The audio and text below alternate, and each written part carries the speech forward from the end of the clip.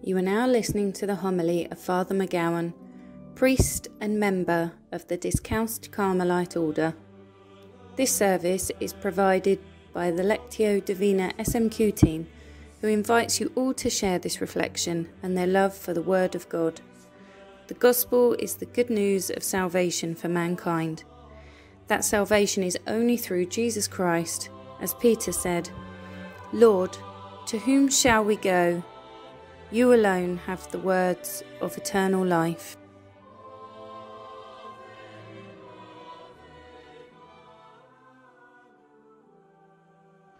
Greetings to all who are listening to this, and especially to the Lectio Divina SMQ family members. My homily is based on Isaiah chapter 42 verses 6 to 7 and Mark chapter 1 verses 7 to 11. I had the great privilege of living in Jerusalem for almost 5 years. And one of the highlights of my time there was baptizing someone in the River Jordan.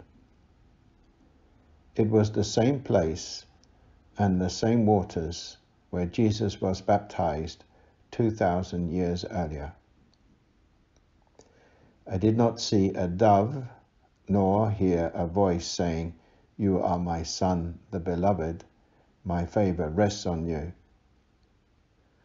But the person I baptized had received the Holy Spirit and was now a child of God and co-heir with Christ. He was no longer the same person. One might wonder why Jesus needed to be baptized, since he was without sin.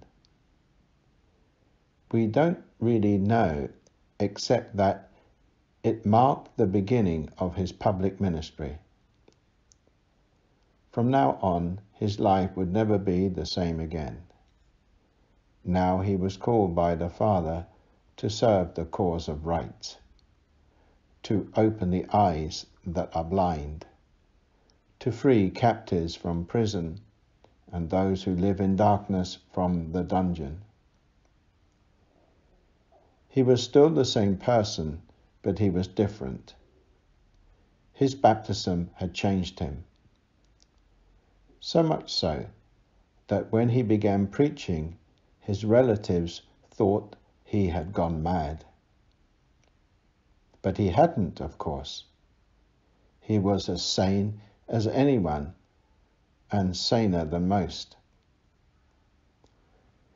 But the effect of his baptism was to change his life. He began to preach and to heal because the power of God was working in him. We too were baptized.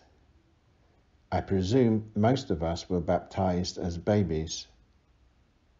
Probably not in the River Jordan, but in a parish font.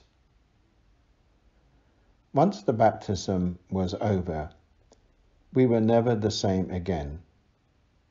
The Spirit and power of God was in us. That power is made manifest in ways that are not always obvious. Most of the time, we don't see it. Indeed, if you are like me, you tend to see more your weaknesses rather than God's power. During this pandemic, I thought I should be above it all, that I should be strong and unaffected by the doom and gloom. I am an ordained priest, I said to myself. Surely I should be an example, someone who was not like others. And yet I am. And the opposite is true. I, like most people, feel down at times, bored, trapped, and fed up. Christ's baptism in the River Jordan was a turning point in his life and so it is in ours. We don't suddenly become superhuman, above all pain and those things that afflict our world, especially now. No, God's grace given to us in baptism works in us, in spite of our weaknesses and failings. The good we do in life is because of God's grace working in us. We too are called to serve the cause of right and to open the eyes of the blind. Let God work in you as he did in Christ. With his power working in you, you can do great things. This is what you were called to do and why you were baptized. And may Almighty God bless you, in the name of the Father, and of the Son, and of the Holy Spirit. Amen.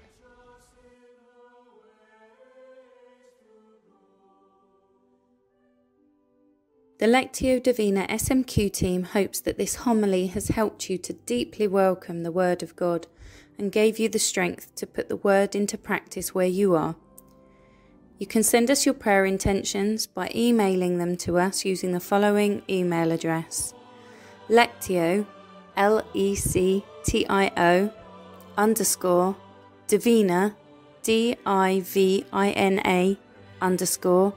_SMQ @outlook.com. The Wednesday prayer group gathering at 6:30 p.m. UK time, and Father McGowan will pray particularly for these prayer intentions.